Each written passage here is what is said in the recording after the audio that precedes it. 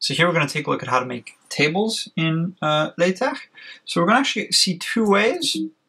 First, we're going to take a look at what I'll call the normal table. So this is the one that's in the basic LaTeX. A normal table will begin, and now the command for a table is tabula. And then what follows is a set of indications as to how we want our table to look. So use this pipe symbol to indicate vertical lines, and then we use letters to indicate how we want our document to be aligned. So this is saying I want 3 columns with lines either side of each column, and the first column to be left aligned, there's the letter L here, the second column to be center aligned, and the final one to be right aligned.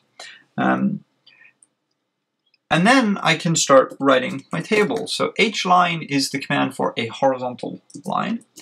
And then I can write name, and then the separator is the and symbol, and then gender and start time, just as random examples.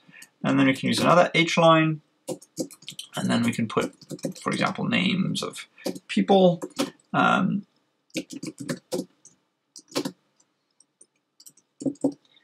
And we use this double slash, which is a different direction to this slash, to indicate a new line. And that works inside a table, but also in LaTeX, it's a command that can be used outside in various other places to indicate, I want you to go to the next line here. Let's do a few more. Let me put another hline here. Lan, female, and 8:30, and then on final one, Lisa, female, and 7:30. And then we are going to have one final horizontal line, and then we need to end the tabular environment. And I'm going to unindent that. We'll see this is kind of all over the place, and that's fine. This will compile, as we can see here. We see a table has appeared, but we could also, if we wanted to make our code a bit more readable, align these symbols so it actually starts to look like a table. This doesn't change anything from the point of view of our document, but it just means that it's easier to read the code at a later point.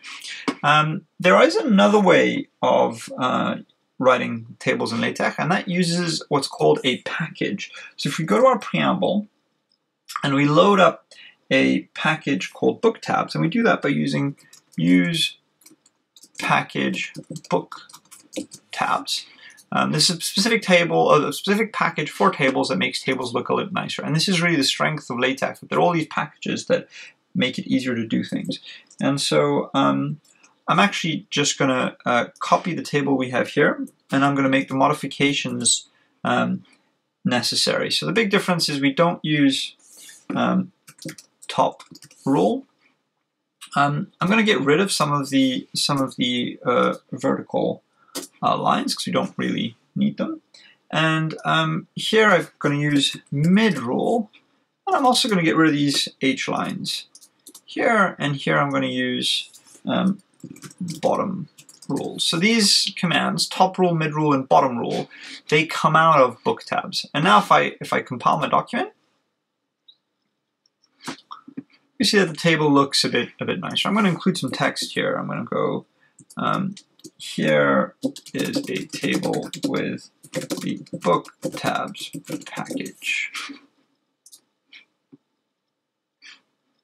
We just see it looks like a slightly nicer table with better spacing and things like that. So book tabs is how I'd recommend writing tables.